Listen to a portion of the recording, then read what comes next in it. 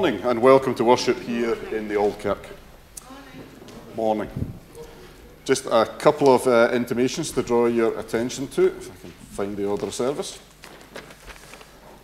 There will be a car treasure hunt on Sunday the 23rd of June, 2 p.m. at the Manse. It starts at 2 p.m. at the Manse. Where it finishes is entirely up to you. Some people might be coming back to the Manse, but others might not be. But if you'd like to come along, next week there'll be a sheet in the vestibule. If you can just put your name down, just to give us a rough idea of numbers for catering purposes. Throughout the next couple of months, the church is open between 10 and 12 on a Saturday for June, July, August. If you speak to Fiona or Mita and add your name to the list, if you can spare an hour or so just to help people on that day or those days, that would be great. Again, there is a list in the vestibule if you'd like to do so. And the rest of the intimations you can read at your leisure. I'm going to ask Alan if he would like our prayer candle, because I forgot to ask somebody else and he's nearest. Sorry, Alan.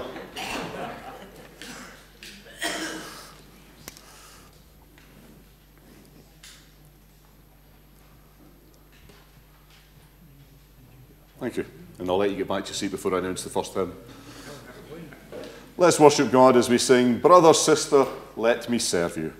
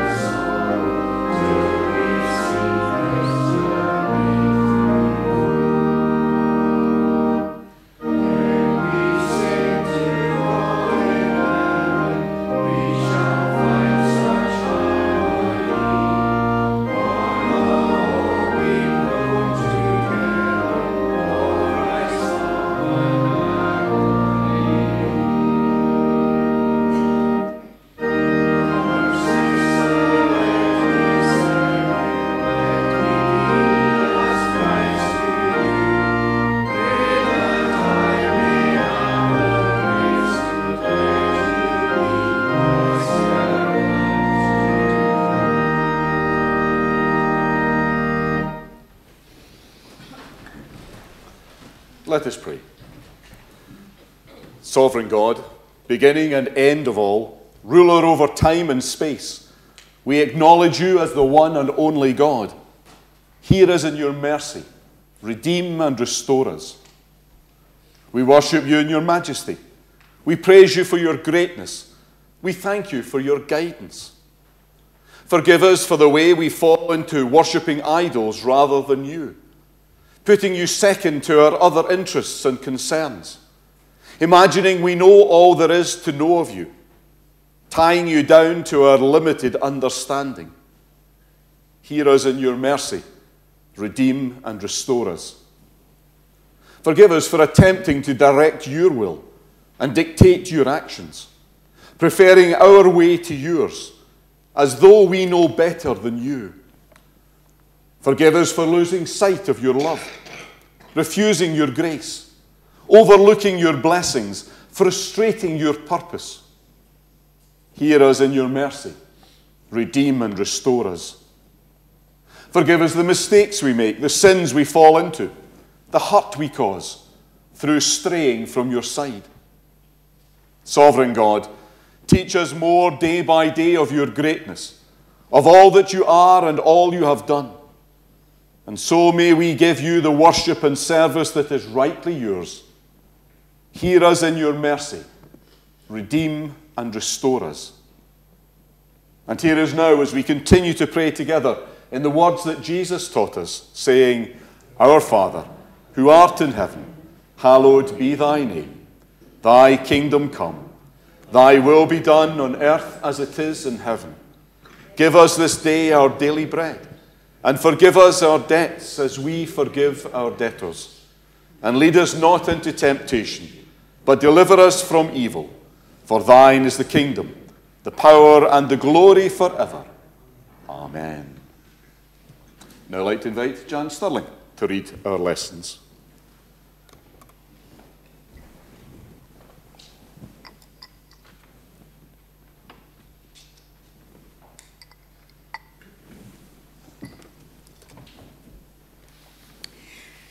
The first reading is from Psalm 98.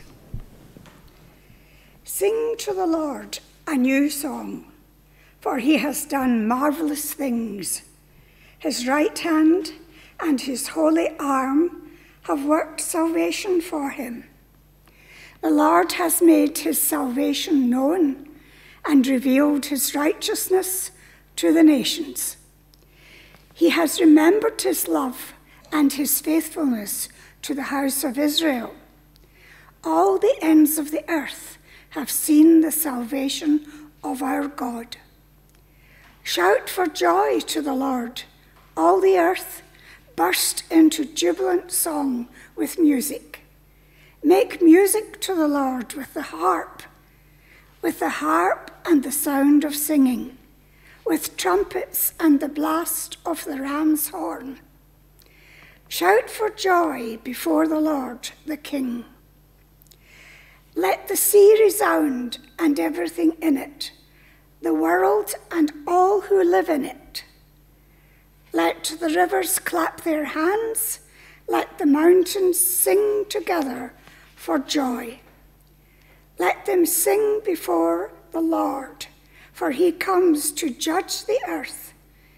He will judge the world in righteousness and the peoples with equity. We sing number 37 in Mission Praise, As the Deer Pants for the Water.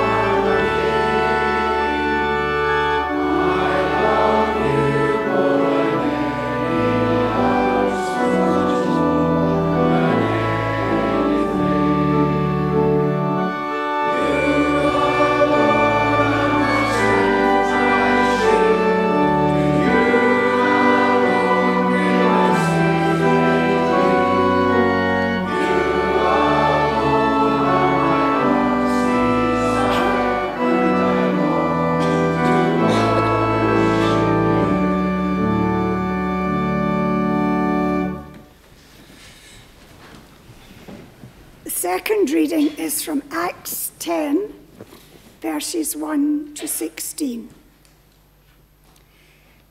At Caesarea there was a man named Cornelius, a centurion in what was known as the Italian regiment. He and all his family were devout and God-fearing. He gave generously to those in need and prayed to God regularly. One day, at about 3 p.m, he had a vision. He distinctly saw an angel of God who came to him and said, "Cornelius." Cornelius stared at him in fear. "What is it, Lord?" he asked. The angel answered, "Your prayers and gifts to the poor have come up as a memorial offering before God. Now send men to Joppa to bring back a man named Simon, who is called Peter. He is staying with Simon the tanner, whose house is by the sea." When the angel who spoke to him had gone, Cornelius called 2 of his servants and a devout soldier who was one of his attendants. He told them everything that had happened and sent them to Joppa. About noon the following day, as they were on their journey and approaching the city, Peter went up on the roof to pray. He became hungry and wanted something to eat. And while the meal was being prepared, he fell into a trance. He saw heaven opened and something like a large sheet being let down to the earth by its 4 corners. It contained all kinds of 4-footed animals, as well as reptiles of the earth and birds of the air. Then a voice told him, "Get up, Peter, kill and eat." "Surely not, Lord," Peter replied. "I have never eaten anything impure or unclean." The voice spoke to him a second time. "Do not call anything impure that God has made clean." This happened 3 times, and immediately the sheet was taken back to heaven. Here ends the second reading. Praise be to God for these readings from his holy word, and to him be all glory and praise. Amen. Thank you, John. We sing, "Jesus, thou joy of loving hearts."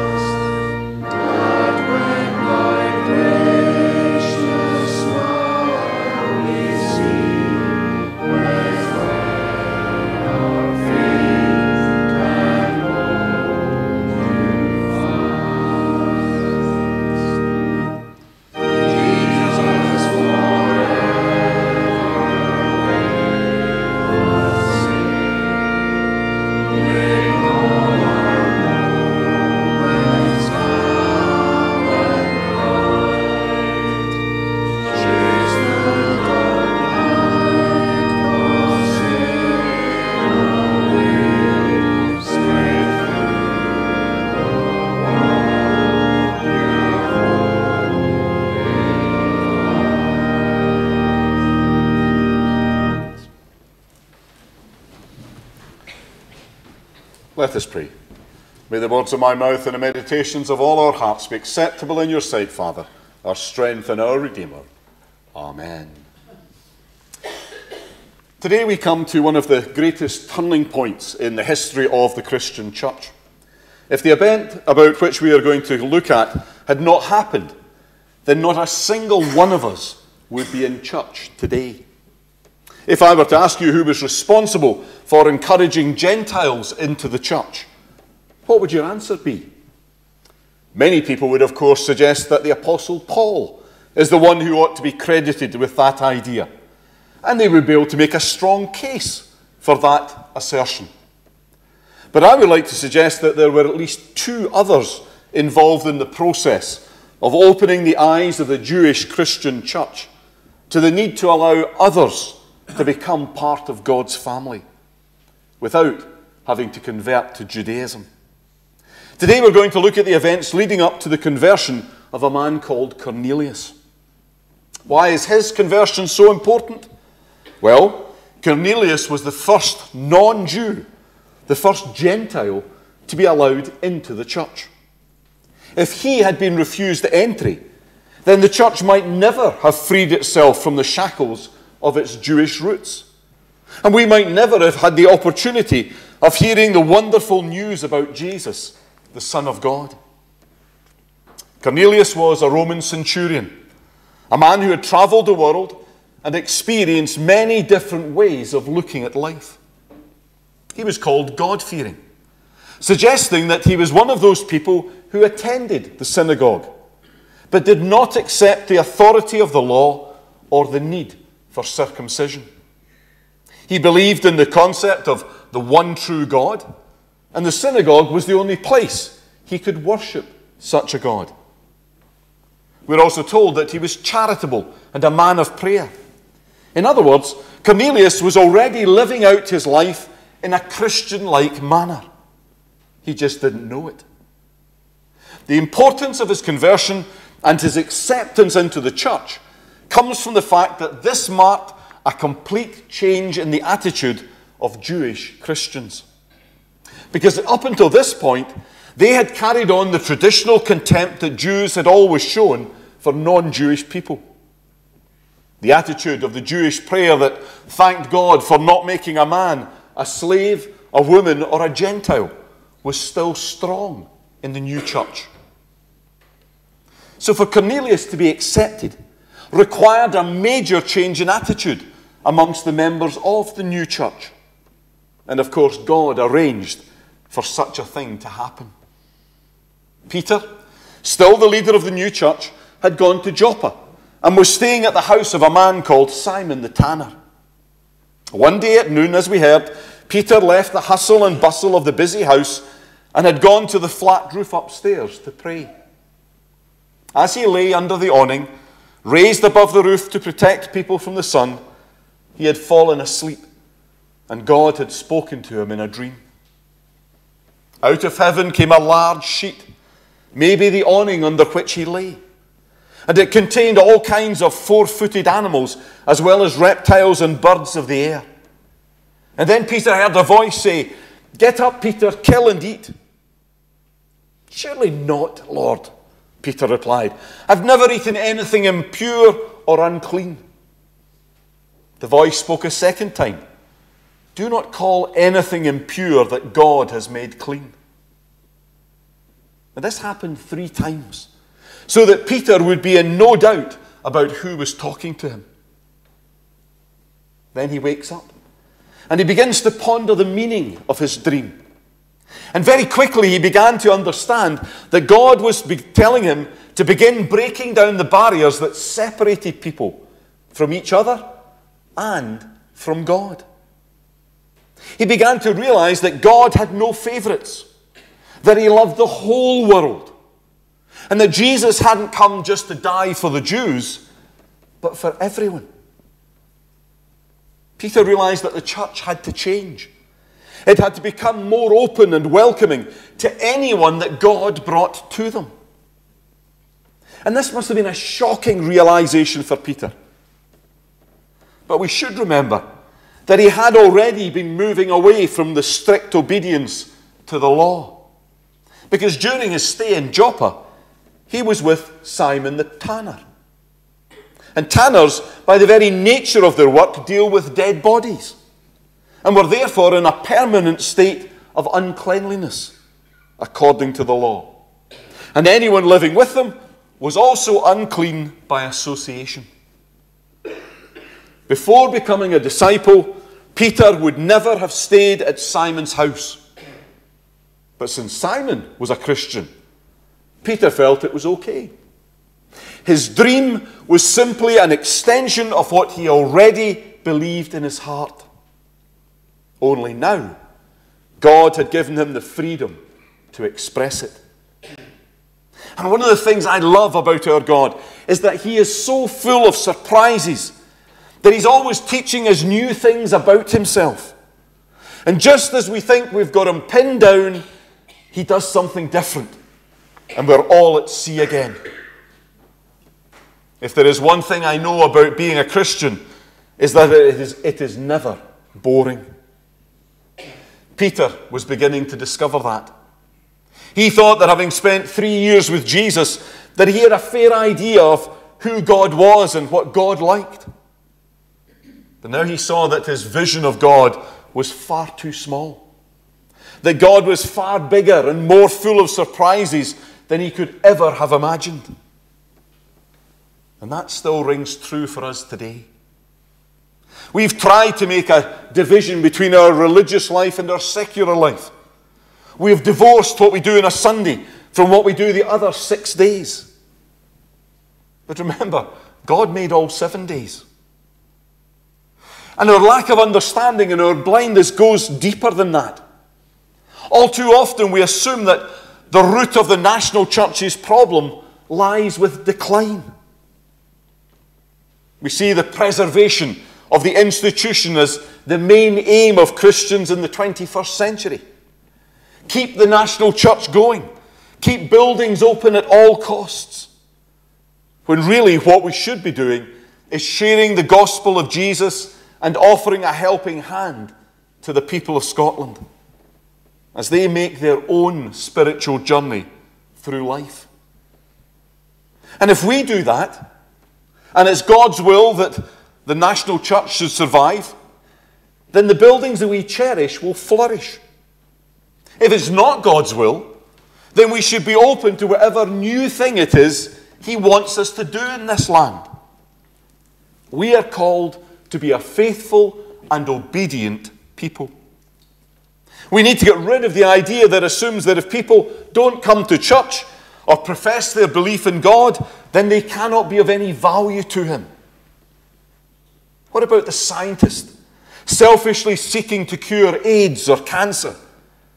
They are involved in a sacred task, just as the man or woman on their knees praying for God's guidance in their life is doing a sacred thing. The carer who helps someone wash and dress in the morning is doing God's work, just as someone who sits on a pew on a Sunday morning. Self-centered worship that excludes people from God's presence is as secular an act as the businessman who thinks only of profit. What counts is the motivation.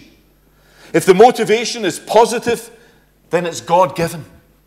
Maybe the scientist doesn't understand why he or she has a desire to find a cure, but that desire can still be God-given, as is the desire to sing God's praise. And one of our tasks in the church is to help that scientist or that carer understand their calling is also from God. The story of Cornelius and Peter is all about realizing that God's picture of the church is far bigger and more detailed than ours will ever be. And we need to keep discovering the new things that God wants us to do. Otherwise, we're tying the hands of God. More of us need to dream as Peter dreamt, so that God can speak to us and free us from the shackles that hold us back from discovering the new things he has planned for us, so that we can be prepared to play our full part in building his kingdom here in this place. Let me put this before you. A few years ago, we sold the farm, or part of the farm. That has meant we have been able to repair and refurbish the halls.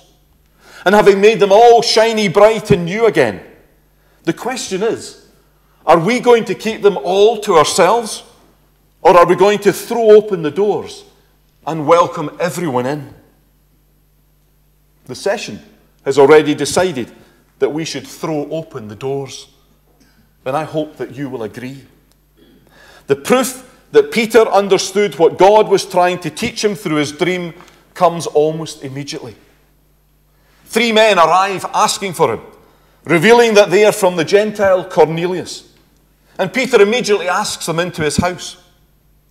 Not an unusual event in the very hospitable East. That is until you realize that the 3 men are not Jews. And that Peter has just broken one of the most important of the laws of the Jewish faith. Don't break bread with the Gentiles. Peter is beginning to understand what God is trying to teach him. That we are all equal in the sight of God. And that everyone deserves to experience the same standard of decency and respect. On hearing their request, he agrees to travel with them to meet Cornelius.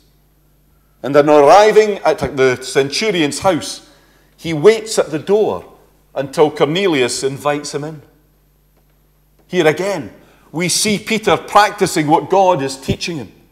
He doesn't assume that as a Jew and as a disciple of Jesus, that he has the right to enter someone's house without an invitation.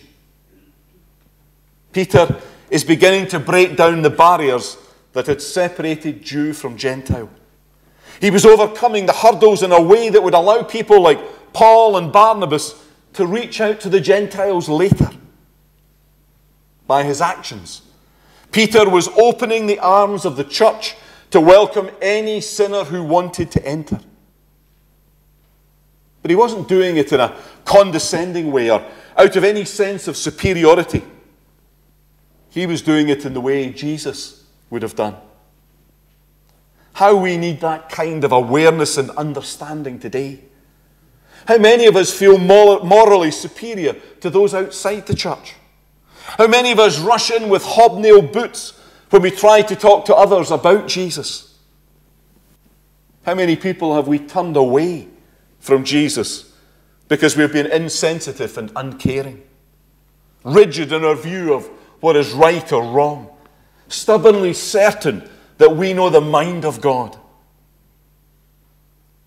Part of our duty as Christians is to learn how to break down barriers, not to build them up. Like Peter, we have to learn to be sensitive. We have to appreciate the views of people who think differently from us, who believe in other gods, who practice different faiths. And at this time in particular, when our nation is split politically, we have to be the glue that holds the whole nation together. We don't have to agree with everyone, but we must be respectful, because that's the only way that we will gain their respect in return. And that's the only way that they will see Jesus in the flesh. It's a chastening thought to think that those outside the church can only see Jesus through us. What kind of a picture of Jesus do we present to the world? Are we legalistic and authoritarian like the Pharisees? Or are we like Peter, struggling to present as honestly as we can the true likeness of Christ? A man who always had his arms outstretched to welcome anyone who was looking for him. That is the challenge of this story. To portray Jesus in a positive way to those who do not know him.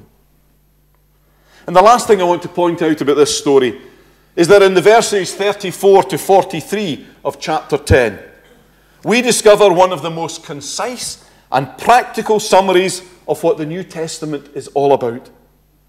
In these few verses, Peter encapsulates the whole of the good news. That Jesus was God's gift to the whole world, that he exercised a ministry of healing, that he died on the cross in our place, that he rose again, that we are to tell others of Jesus and his work, and that what Jesus did has wiped our slates clean with God. If you ever wanted to sum up what you believed as a Christian, if you ever wanted to share with someone what really matters to you, then those verses are it. The story of Peter and Cornelius is the story of the church growing up and throwing its doors wide open. It's the story of God's love spilling out into the whole world. It is the story of barriers being broken down. It is a story that we need to relearn today. Amen. And may God add his blessing to these thoughts, and to his name be the praise and the glory. Let's worship God with our offering.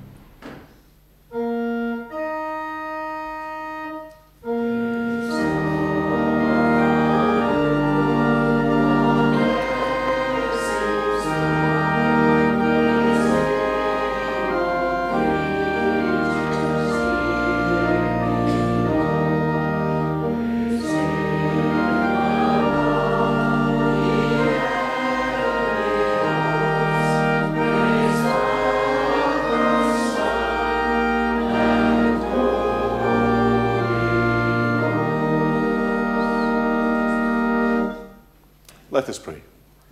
Father God, on this very special day, we remember the generosity of your love and for all that you have provided for us. Today, as a token of our love and appreciation, we bring this, our offering, before you, asking that you would accept it, bless it, and use it, that your kingdom might grow. This we ask in Jesus' name. Amen.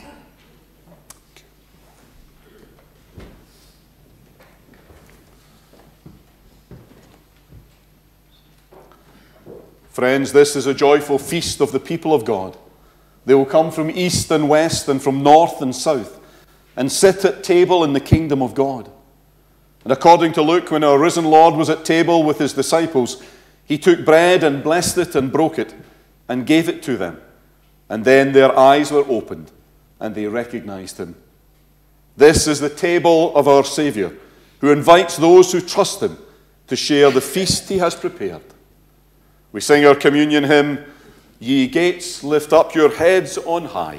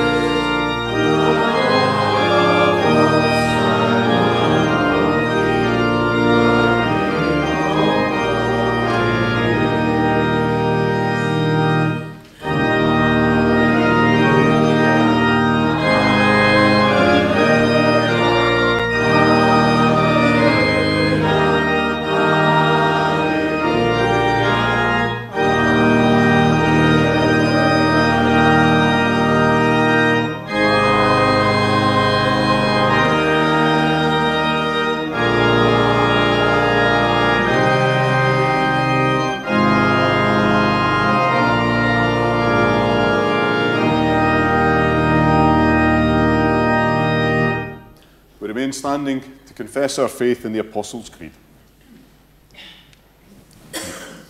I believe in God the Father Almighty, maker of heaven and earth, and in Jesus Christ, his only Son, our Lord, who was conceived by the Holy Ghost, born of the Virgin Mary, suffered under Pontius Pilate, was crucified, dead, and buried. He descended into hell. The third day he rose again from the dead. He ascended into heaven, and sitteth on the right hand of God the Father Almighty. From thence he shall come to judge the quick and the dead. I believe in the Holy Ghost, the holy Catholic Church, the communion of saints, the forgiveness of sins, and the resurrection of the body, and the life everlasting. Amen. Please be seated.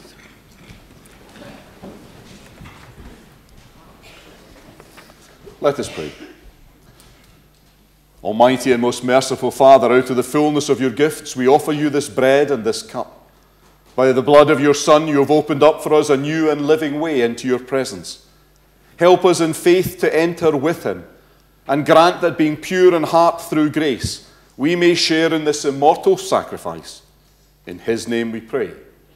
Amen. Friends in the Lord, attend to the words of the institution of the Holy Supper of our Lord Jesus Christ, as they are delivered by St. Paul. For I received from the Lord what I also passed on to you. The Lord Jesus, on the night in which he was betrayed, took bread. And when he had given thanks, he broke it and said, "This is my body which is for you. Do this in remembrance of me." In the same way, after supper, he took the cup, saying, "This cup is the new covenant in my blood. Do this whenever you drink it in remembrance of me. For whenever you eat this bread and drink this cup, you proclaim the Lord's death until he comes." As the Lord Jesus, the same night in which he was betrayed, took bread, I take these elements of bread and wine to be set apart from all common use to this holy use and mystery. And as he gave thanks and blessed, let us draw near to God and present to him our prayers and our thanksgivings. Let us pray. Father of mercy and God of all comfort, we acknowledge you to be Lord of all, and at all times we honor your greatness and glory. Firstly, because you created us in your own image and likeness, but chiefly because you freed us from the enslavement of sin through Jesus. You gave him in love to be made man, like us in all things except sin, that by his death and resurrection he might bring again life to the world. Lord, we are not able in our dullness to understand the breadth and length and height and depth of your love. But true to his commandment, we come to this table, which he has left to us, to be used in remembrance of his death until he comes again. Here we declare and witness before the world that through Christ alone we have received liberty and life. You have claimed us as children and heirs. You have freely bestowed your grace upon us, and you have raised us into your spiritual kingdom, there to eat and drink with you at that most joyful table of eternal life.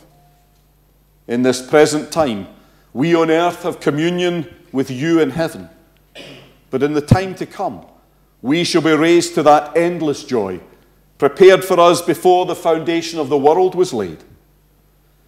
We acknowledge that we have received these wonderful gifts by your free mercy and grace, through your only Son, Jesus Christ. And moved by your Holy Spirit, we, your people, give you all thanks, praise, and glory forever and ever. Amen. According to the holy institution of our Lord Jesus Christ, and for a memorial of him we do this, who in the same night in which he was betrayed took bread, and when he had blessed and given thanks, he broke it and said, "Take, eat. This is my body broken for you. This do in remembrance of me." After the same manner he took the cup, saying, "This cup is the new covenant sealed with my blood. This do as oft as you drink it in remembrance of me." Lamb of God that takes away the sins of the world, have mercy upon us. Lamb of God that takes away the sins of the world, have mercy upon us. Lamb of God that takes away the sins of the world, grant us your peace. The body of Christ.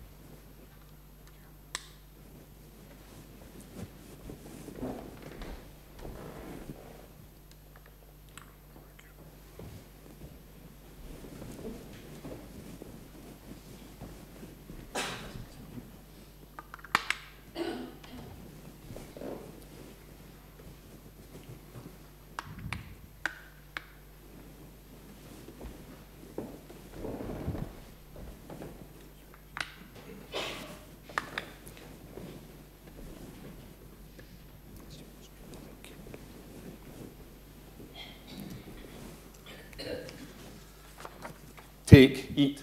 This is my body broken for you. This do in remembrance of me.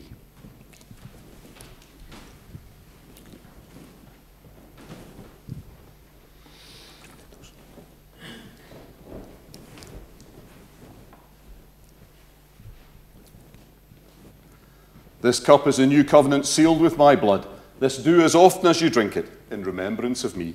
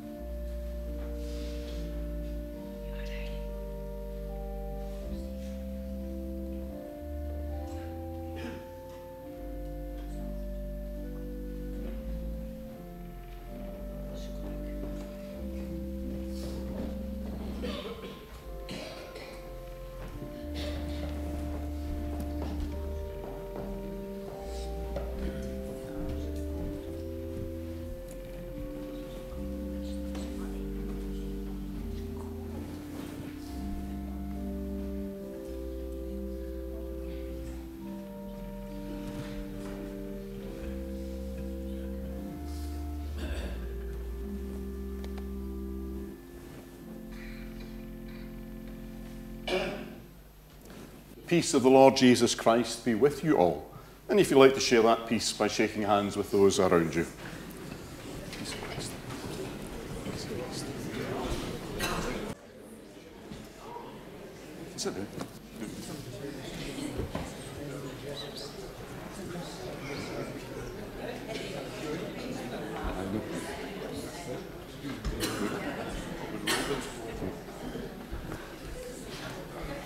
Let us pray. Gracious God, we thank you for the love which brings us food from heaven, the life of your dear Son, and assures us that we belong to the company of all his faithful people in heaven and on earth. Grant that, strengthened by this fellowship and by the power of the Holy Spirit, we may continue his work in the world until we come to the glory of your eternal kingdom. This we pray in the name of Jesus Christ, your Son, our Lord. Amen. We sing our closing hymn, You Shall Go Out with Joy, and we'll sing it. And now may grace, mercy, and peace from God the Father, God the Son, and God the Holy Spirit be with you and all those you love, now and evermore.